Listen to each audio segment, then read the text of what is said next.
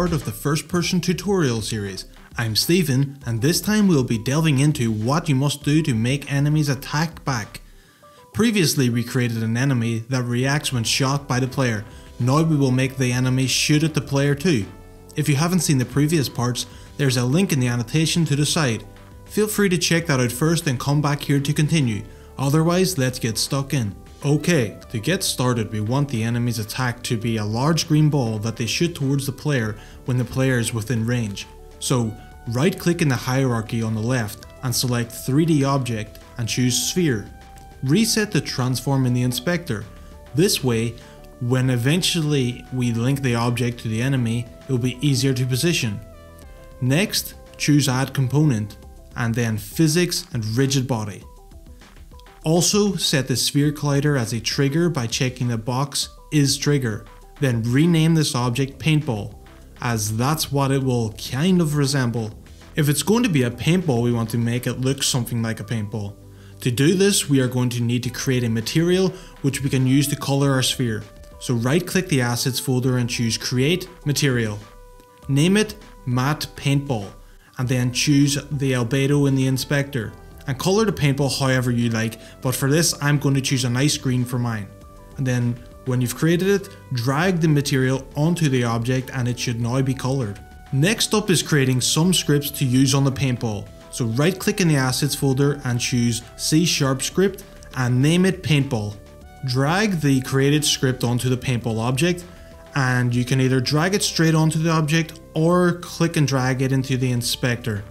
Make sure it appears in the inspector like you can see here, and once you have done that, go ahead and drag the paintball object we've now created into your assets folder, and this will create a new prefab. Remember that we still need to write our paintball script, but before that, let's create another C# script called player info. Then double click it to open it in the editor.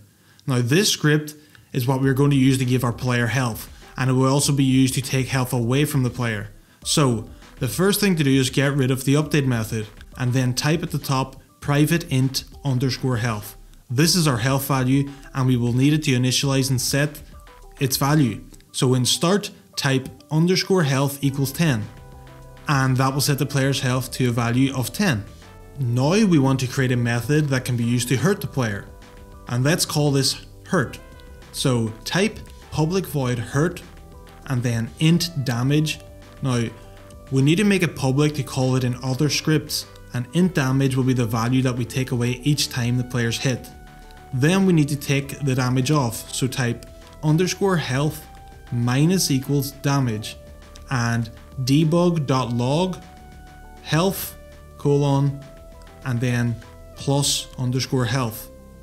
So this will take the health off the player, and for right now we will be displaying it in the debug log, but naturally you'd probably want it to be displayed on screen using a GUI. But for now we'll just keep it like that. Then save this script and go back into Unity and click on the player in the hierarchy, then drag our player info script onto the player's inspector and save the scene. Now back to our paintball script. Double click on it to open it in the editor, and we want this script to move the ball forward and detect a player hit. So first we need to define some variables. Type public float speed equals 10.0f, which sets how fast the paintball will move, and then public int damage equals once, which is how much it will hurt the player. Then in our update method we have transform.translate 0, 0 and speed times time.delta time, which is how we will move the ball. We also want to have a method that can check if the paintball has hit the player. So to do this we use onTriggerEnter. So type in void onTriggerEnter collider other.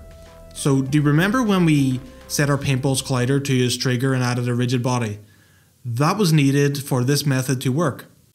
Inside this we want to type player info player equals other.getComponent player info, and here we are creating an instance of player info and then pulling the information in using the other collider, which will be the collider attached to our player. When hit, we need to take health from the player, so first we check if we actually hit the player by typing if player does not equal null, then player.hurt damage. We also need to be sure that the paintball is destroyed when used, so type destroy this .game object. All of this happens when the paintball collides with an object, and when that object happens to be the player will lose health.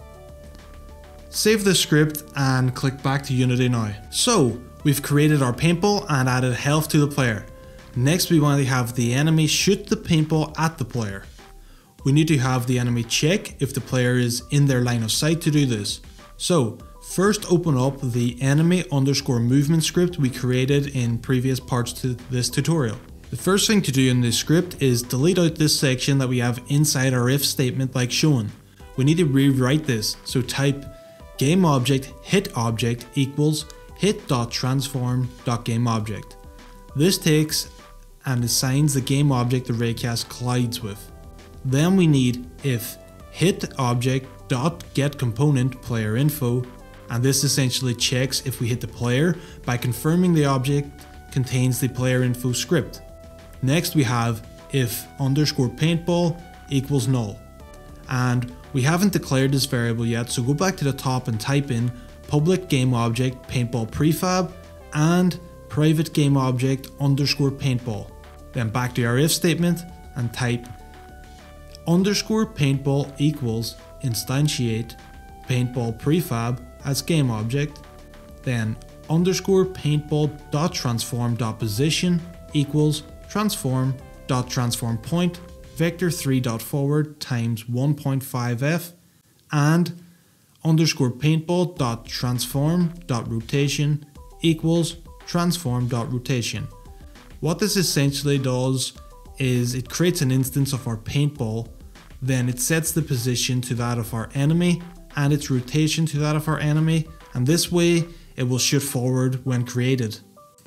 We now need to add back in the code that makes the enemy turn whenever they're about to collide with an object. So type else if hit.distance is less than obstacle range, and float angle equals random.range minus 110 110, and then transform.rotate 0 angle 0. And that is the script finished, so make sure you save it and then go back to Unity.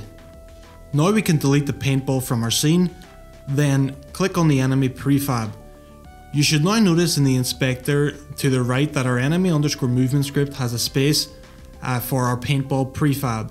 So drag the paintball from the assets folder into that space. This makes sure that we spawn the correct object when the script is running. And if we hit the play button and we go ahead there and try and get in front of the enemy, we can see that they'll now shoot these large green balls out towards you, which is our paintballs. And if you look closely at the bottom of the screen in the debug log, you'll see our health is being displayed. So if you are hit by a paintball, you'll notice that changing there each time. Once again, we have come to the end of another tutorial, and this time we were able to cover making an object fire out in a certain direction and detecting if the player is in front of the enemy for an attack. So thank you all for watching this video.